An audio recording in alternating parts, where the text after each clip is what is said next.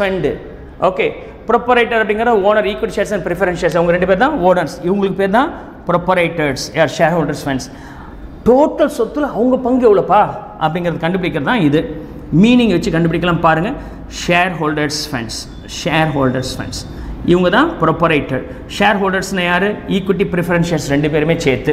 இவங்க ரெண்டு பேர்த்தோடைய பணம் நம்ம கிட்ட இருக்க டோட்டல் அசெட்ஸ்ல எவ்வளோ இருக்குது அப்படின்னு கேட்குறது தான் இந்த ப்ரொப்பரைட்டர்ஸ் fund ratio. So total assets.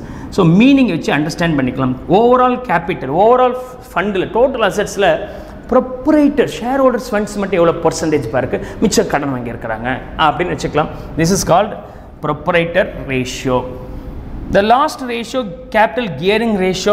Capital gearing ratio க்கு என்ன ஃபார்முலா அப்படின்னு சொன்னாக்க again இதுவும் மீனிங் தான். கியரிங்னா ஸ்பீட் அப் பண்ணுறது. எப்போ லாபத்தை அதிகப்படுத்தலாம், ஈக்விட்டி ஷேர் ஹோல்டர்ஸுடைய லாபத்தை எப்போ அதிகப்படுத்த முடியும்னு சொன்னால் கொஞ்சோண்டு கம்மி காஸ்ட் உள்ள கேபிட்டலை உள்ளார சேர்த்திங்கன்னா லாபத்தை அதிகப்படுத்த முடியும் ஈக்விட்டி ஷேர் ஹோல்டர்ஸுக்கு உழைக்காமலே. இது ஒரு பெரிய கான்செப்ட் ஃபினான்ஷியல் மேனேஜ்மெண்ட்டில் இருக்குது. நீங்கள் ப்ரொஃபஷனல் எக்ஸாம்ஸ் படிக்கும்போது காலேஜ் லெவலில் நீங்கள் படிக்கலாம். அது பேர் லிவரேஜஸ்ன்னு சொல்லுவாங்க. ஸோ கம்மி காஸ்ட் உள்ள ஃபண்டை உள்ளார இன்புட் மீன்ஸ் உள்ளார கொண்டு வரதுனால, கேபிட்டல் இன்ட்ரடியூஸ் பண்ணுறதுனால ஈக்விட்டி ஷேர் ஹோல்டர்ஸோட இது ரைஸ் பண்ணலாம். என்னுடைய லெக்சர் இந்த சொல்யூஷனில் இதை பற்றி நான் டீட்டெயிலாக பேசியிருப்பேன். இங்கே அதை நான் டீட்டெயிலாக பேசல. டேட்டா என்ன பண்ண போகிறேன், சால்வ் பண்ண போகிறேன்.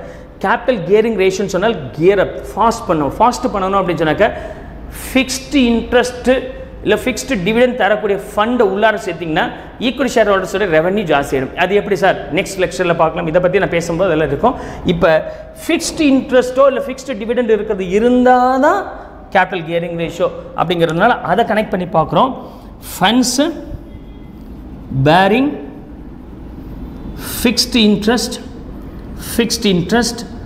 R fixed dividend. அப்போ யார் அது லாங் டேர்ம் டெட், இது யார் preference share capital divided by இவங்களுக்கும் யாருக்கும் பார்க்க போகிறோம். இந்த மாதிரி ஃபிக்ஸ்டு கமிட்மெண்ட் தேவையில்லைன்னு நினைக்கக்கூடிய ஓனர்ஸ் அவங்க யார்? ஈக்விட்டி ஷேர் ஹோல்டர்ஸ் கிடையாது, equity share holders fund. So I am going to use the equity share holders fund, right? So that's how you can remember all this formula here. So here இந்த formula நான் 3 பிளாக்காக பிரிச்சிருக்கிறேன். ஆக்சுவலாக 4 block. இது ரெண்டும் சேர்த்து liquidity தான். இது short term liquidity. ஒரு வருஷத்துக்குள்ளார நான் தர வேண்டிய கடனை ஒரு வருஷத்துக்குள்ளார வர வேண்டிய பணத்தை வச்சு கொடுத்துட முடியுமா இல்லையான்னு பார்க்கறதுக்காக இருக்கிற ratios 2. Current ratio, quick ratio. Long term requirement இருக்குது. அந்த லாங் டேர்ம் ரெக்வயர்மெண்ட் என்னால் மீட் அவுட் பண்ண முடியுமா? ஒரு வருஷத்துக்கு மேலே 2 வருஷத்துக்கு பிறகு கட்ட வேண்டிய கடன் அதோட தன்மை கம்மியாக இருக்கா, மேனேஜபிளாக இருக்கா அப்படின்னு பார்க்கறதுக்கு இருக்கிறத long term solvency, dead equity, ப்ரொப்பரைட்டரி and then last capital gearing ratio. Capital gearing ரேஷியோனா fixed interest bearing securities ஜாஸ்தி இருக்குன்னு அர்த்தம். அது இல்லவே இல்லைன்னா இந்த particular ratio will not come.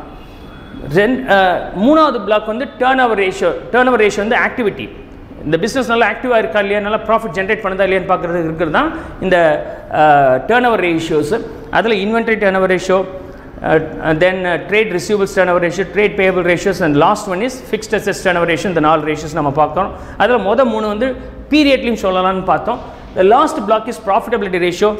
அதில் GP, gross profit, operations profit and net profit, return on investment, operation profit na operation cost ஒன்று போட்டுக்கிறோம். operating cost ratio, operating profit ratio. So these are the formula.